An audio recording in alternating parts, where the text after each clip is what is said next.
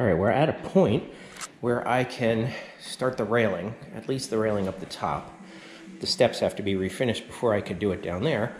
But what I did is I put some masking tape where the foot of the posts will be. And so that gave me a rough idea of how long the rails need to be.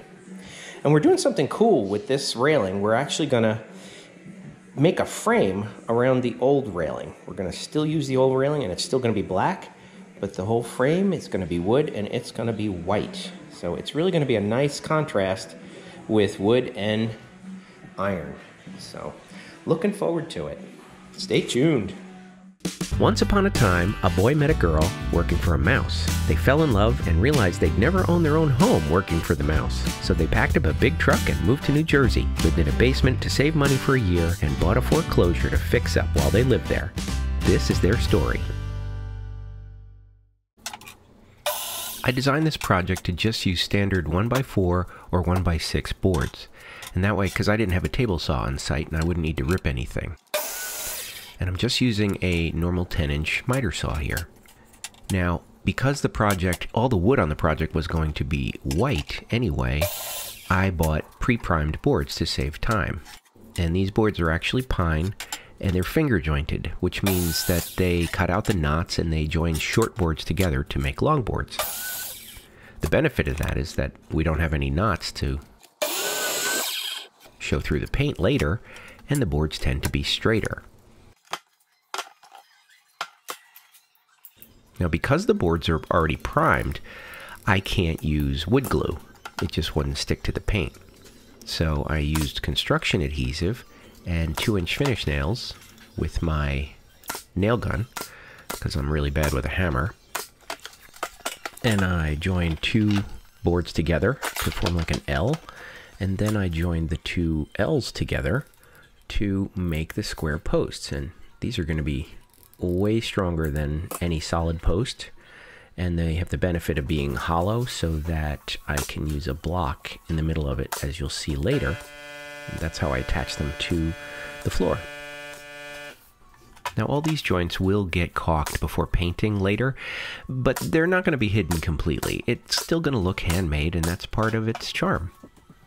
Now, the bases on the posts are made with 1x6 boards, mitered on 45 degrees, and they just give it a nice chunky foot at the bottom.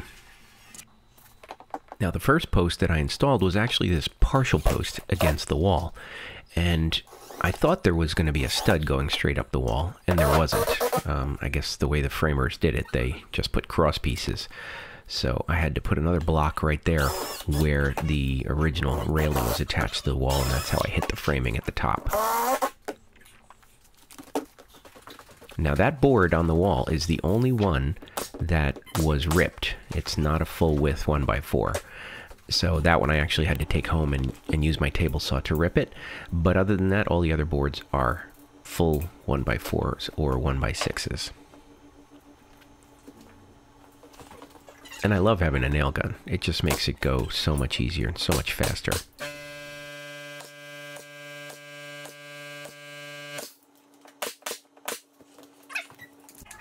And here you can see the foot around the partial post as well. Now, the next thing I'm working on is the rails that go between the posts on the bottom. And they're made from 3 1x4s. But they do have spacer blocks that are 1.75 inches wide. And you'll see where that 1.75 inches comes from later. But that spaces the 2 boards parallel to each other, 1.75 inches apart, and then there will be a cap board that goes across the top, and that's what the railing will actually sit on. So it's 3 boards.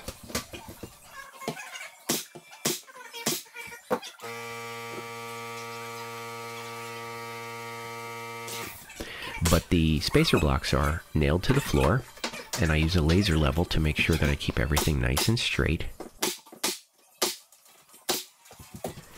And then I put a couple more spacer blocks vertically, and they help keep the boards parallel.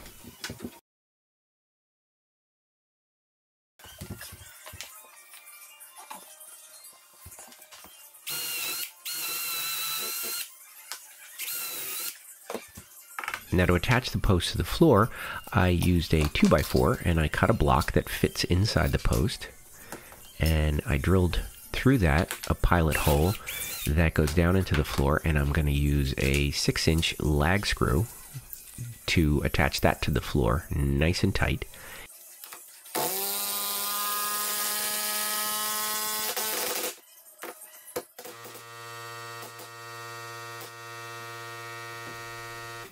Now, it probably didn't need to be such a long screw, but, you know, anything worth doing is worth overdoing.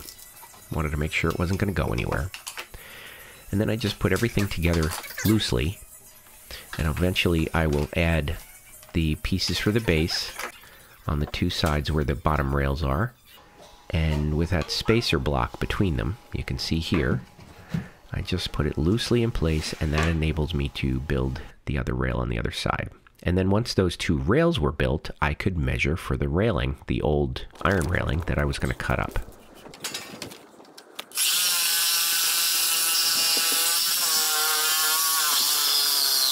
And the Sawzall is the perfect tool for this job.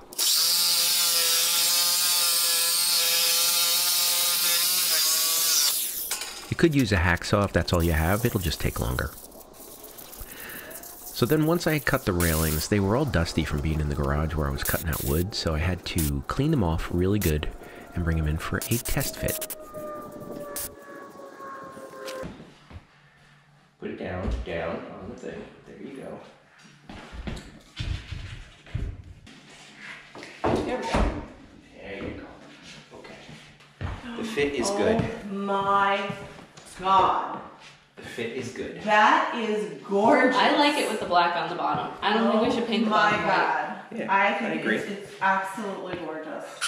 Kat, look at this. Can't even imagine. It is so beautiful. I like And Kathy, it. seal of approval. Wow. Julie, we have to switch places. You have to come down here and look. After getting everyone's approval, the railings went back outside for a coat of gloss black spray paint by my wife, and I got to give her credit because it was her idea to use the railings in this way anyway. Now, the size of my 1 3/4 spacers came from the size of the top railing.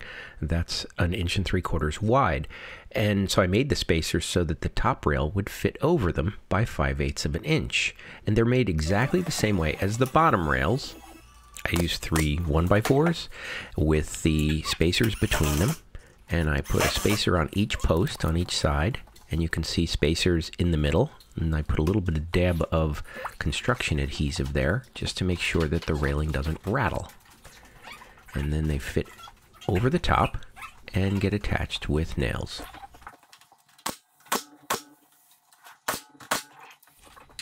After the two sections of railing were in place, then I could actually screw the post to the floor. I just used a couple of long screws into that 2x4 block that I had bolted down before. And then put the bases around them to cover the screws.